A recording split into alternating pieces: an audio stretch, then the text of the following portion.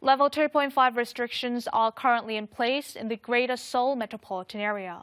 Now, gatherings of 5 or more people are banned and businesses must close at 9 p.m. A poll has been conducted to find out what the public thinks about the current social distancing measures. The public was asked how effective the current restrictions have been in containing the third wave of COVID-19. About 81% of the respondents said they were effective enough. However, almost as many said they felt fatigued due to social distancing. More than half of the respondents said the restrictions were effective in preventing the spread of the coronavirus. 3 out of 4 people evaluated positively the gathering ban on 5 or more people.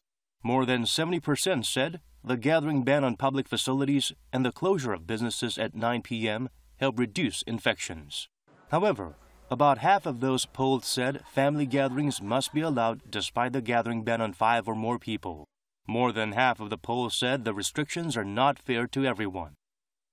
그 정책의 효과나 이런 부분을 다 동의를 하는데 공정했느냐 부분에 대해서만 팽팽하다는 얘기는 그 부분은 당연히 다른 것들과 비교해 보면 정부가 더 신경 써야 된다라는 메시지죠.